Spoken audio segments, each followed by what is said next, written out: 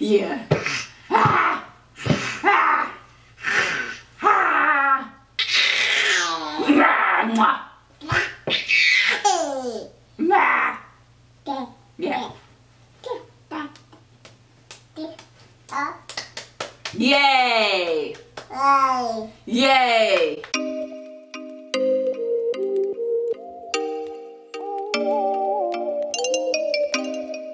Hey guys. What? Say hi. Yeah, say hey. So because it worked out so perfectly, Zozo just had her bath and her hair is all wet. So I thought we'd do a mommy and me wash and, well, not wash and go, but wash routine instead of just me. So basically it's kind of like the same concept of her newborn wash routine. If you guys have not seen that, I will link it below. So her hair is soaking wet and sometimes she's a little fussy, so I have to let it dry, let her play and do her thing, and then re-wet it. And the back is kind of dry, so that's what I'm going to do today, is just re-wet the little back part. She still has that bald spot, y'all. Yeah, she still has it. So I soak her hair with the water, and then I take this Everything Butter by Tailored Beauty, and all I do is put this product on her scalp. Can I see so I can put it on your scalp, baby? Here, you can hold it open. So I just part in sections and just rub it on her scalp. Oh no, I lost it. Oh no.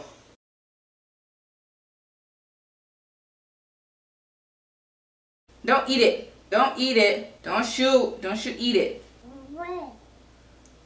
Don't eat it. That's what. Once the product's on her scalp, stop eating it. I just massage her head like this until it is all massaged in. Then I take a little bit, massage it in my hands, and just massage it on her hair. And that's it for these products. And after I put the shea butter on there and it's all massaged in her hair and she's looking like a wild child, I go in with the Grow Thick oil. This thing was full and I only have like what's left. Are you serious? You got shea butter on your mouth, on your nose?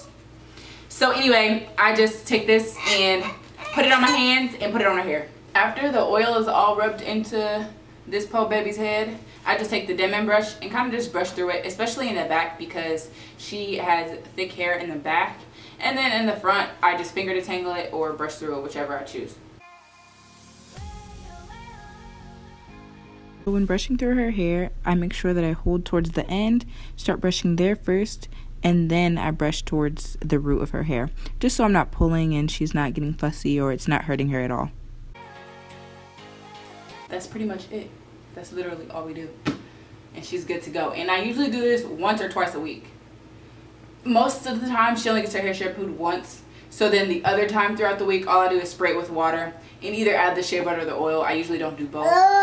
But her hair stays pretty moisturized for a few days. So that's what I like about these products. And I'd like to keep it simple and quick because she has no patience with me. She don't want to sit here forever, which I understand. Yeah, tell them, you don't want to sit here. You don't want me to be doing your hair all day. I know. Tell them. Oh, I'm going to show you guys the back too so you can see.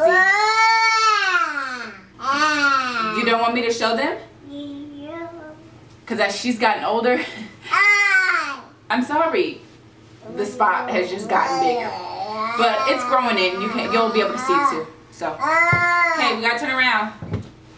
Zozo, do you remember the first time we did this video, baby?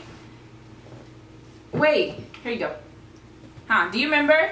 So, this is what the back looks like updated. You can see little spots are growing in. But you know, it's because she rubs her head on stuff. And so, Zozo is done with this hair routine and she's done with me. So I gotta go let her play. Say bye-bye, Zozo. Say bye-bye. Say bye-bye. Say bye-bye, Zozo. Say bye-bye. Bye-bye. You gotta push your arm out. Say yes. Yes. Say bye-bye. Bye. Okay, bye. Bye. Yeah. Uh-huh. Yeah. Ah. Ah.